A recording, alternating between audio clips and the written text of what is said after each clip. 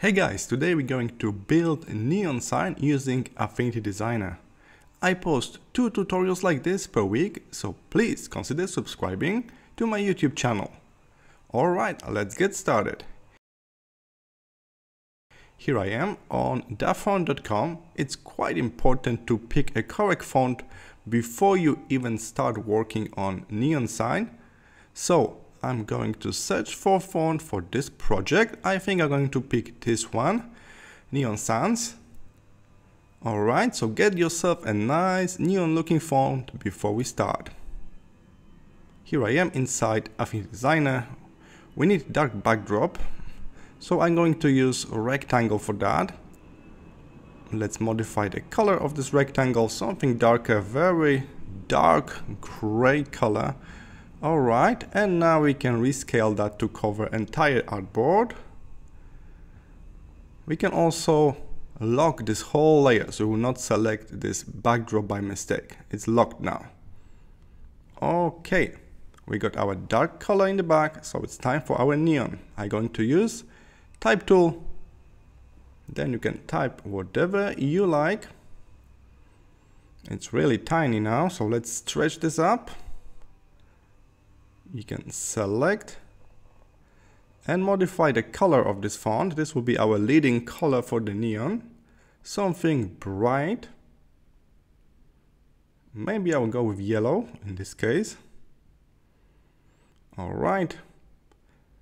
Align to the center, even bigger. We can use alignment panel to help ourselves. Okay. Now I should change a font. So let's search for the font I download already. You can type the name of the font over here at the top. And here it is. Okay, not bad. We got our neon looking font on our text. The backdrop is dark and the text is bright. Let's add a frame to this neon. In my case, I will use this callout speech bubble like shape. Now I got the same fill color as the backdrop, so let's kick that out. Add bright color around. We need this color to be bright, so saturation and light up.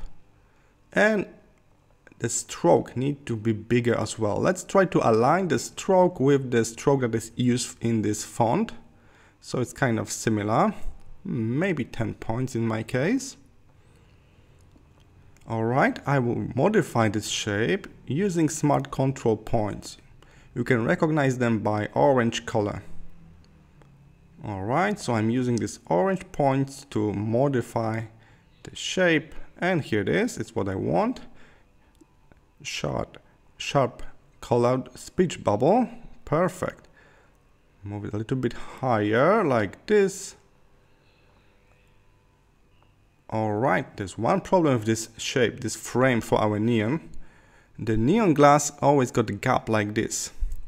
Alright, so we need to create a gap for this frame as well. I'm going to convert this to curves. And now using node tool, I will click on this node over here and break this shape, break. And I will add one more node and break it in this position as well.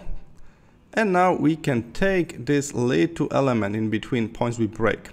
Take it out, delete, and we got little hole in this frame. So it's more like a neon. Got start and end. Alright. So that's how you can break the shape to create little holes in. Let's add a secondary shape just as decoration, maybe heart shape in my case. It should be aligned with the message from your neon. So when it say ice cream, you should make some little ice cream there. In my case, subscribe, so I put heart shape. One more down here. Okay, and we already know how to make openings in the frame to make space for this additional shape. So I will use the same method. I will use node tool, the white cursor, click here, break it, click here, break it, and delete unnecessary line in between. And it's gone. Alright, and here we already break the shape, so you can just move this node over here. Alright, so that's our neon. I designed the neon already using shapes and text tool, and also by breaking the line using node tool. So that's my neon sign here. And now the hardest part, we're going to add glows and styles to all elements, so it's actually look like a neon. Alright, so I modify the color. As you can see, I want to have just 3 colors. Okay, 2 more lines, maybe above and then below here, using pen tool, and hold shift for straight line. Here it is. Alright, so that's the final design right here. Now we just need to add special effects. Let's start with the text itself. That's the most important element here, right? So click on the text and then select layer style from here.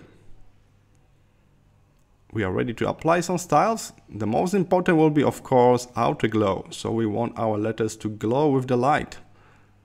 We can pick the color from the text, so we got nice starting point, and then make it a little bit brighter. Alright, feel free to experiment with sliders. We got opacity here, size of the glow, so feel free to experiment and adjust the effect to your needs. Next thing, we're going to make these letters look like glass tube, like neon. So I'm adding a little bit of fake 3D on it. Modifying blending modes. Here, as you can see, I use overlay mode for both brightness and shadows.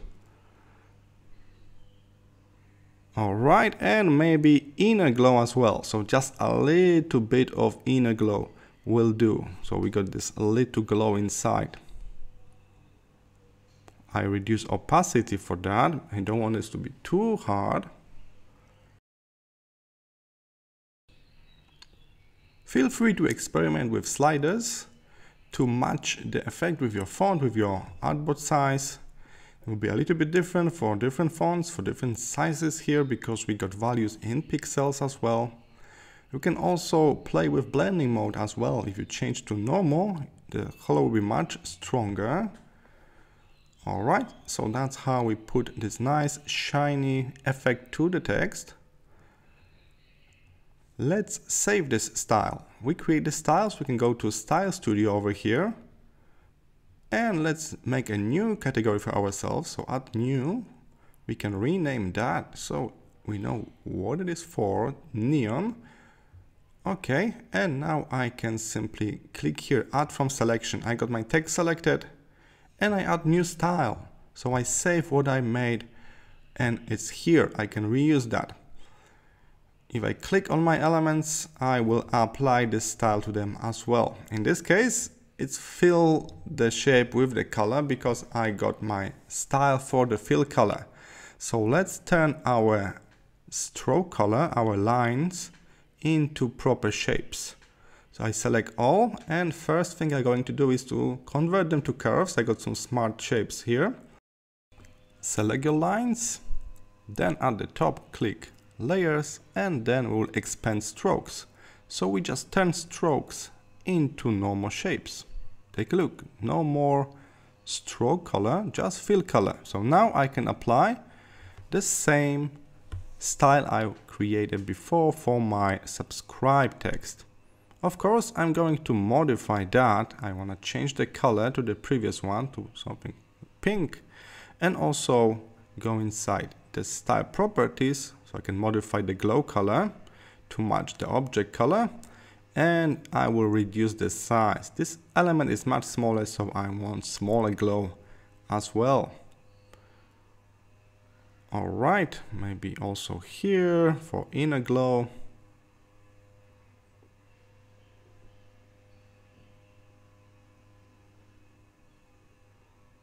And for this one, I think I'm going to change blending mode for the darker color. I cannot really see it, this one on the pink one. So let's go for something here at the very top. Reduce opacity. And that's it. That's our pink neon line at the top. I can, of course, save this style now from my selection. So click here and add from selection. and I got style number 2 ready to use. So if I click here and here and here, I can apply the style with one click. I don't need to do it again and again for each object separately. Alright, I'm going to delete this little guy, the style number 2, and I will redo it. So I'm going to delete this one, and I want to make some changes into it first. So I'm going to this heart shape.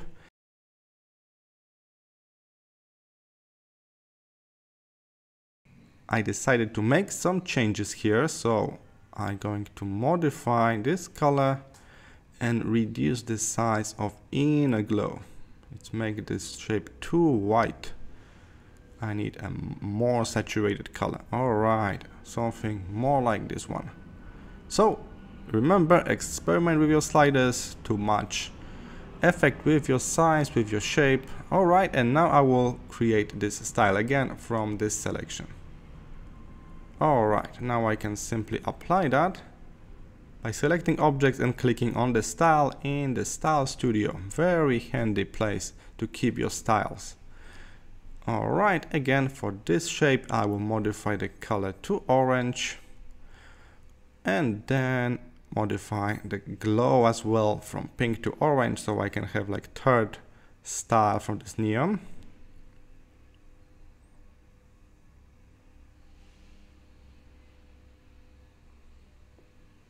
Much smaller glow, we got this line here.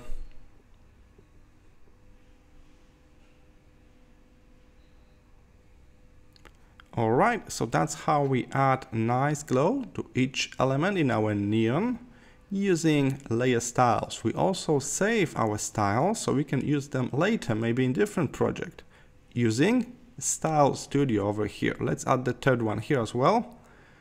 Alright, I got 2 objects selected, so I added twice. I can remove one. And I got all 3 styles I'm using in this project here in the Style Studio, so I can reuse them in the future. I'm happy with the neon size, so I'm going to group all layers. Now right click and group. We can rename this group by double tapping on this layer. Alright, it's all in one folder now, so it's easy to align to the center like this. I think we need to search for some texture for our backdrop, so I'm going to use built-in stock panel here, search for bricks, so I can get a free texture directly from within Affinity Designer. Alright, I will just drag and drop this search result here. That's really huge texture, so I'm going to resize that, zoom out, and just using the cursor to resize, using move tool to resize this texture to fit my artboard. Now I can cut out unnecessary pixels, right click and trim and rasterize. Alright, so now this texture fit my artboard. We can go back, we can zoom back by pressing Command 0. Put it in between the neon and dark backdrop. We can reduce opacity here, but also we can change the blending mode. So how this texture will blend with the color below. Luminosity will only blend the texture without taking any colors from it. So I kind of thinking this will be the best way in this case. So we're just using a texture without the colors. We're using the color from the layer below we created before. Alright, let's reduce opacity so we got the soft brick texture in the background. We can rename this layer, that's kind of good habit. Alright, we can lock the texture as well, so we will not select it by mistake. One more final layer for our project. But before that, as you can see, I can modify the whole group now. I just use Move tool to add some modification, to make some changes to my whole neon. That's the easy way when everything is grouped together. Alright, and here's the final layer. Rectangle tool, I don't need stroke, but I need the fill color. Let's start with the black. Now I will use gradient tool here in the center.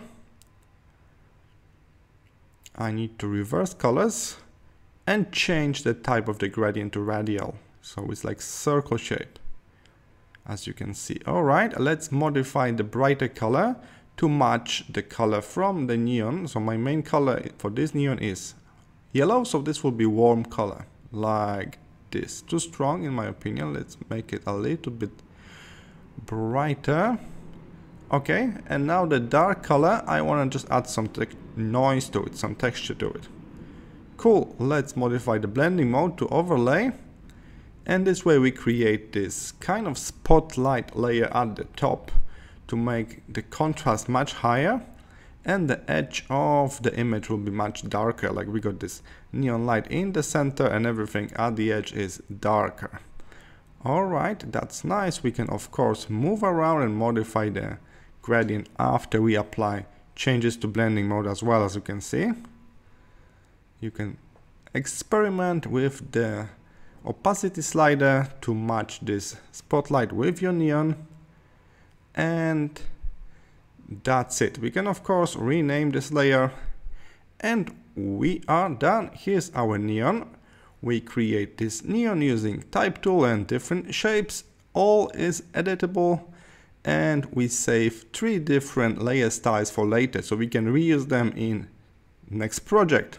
Alright guys, thank you for learning with me today, and I will see you in my next tutorial. Bye bye.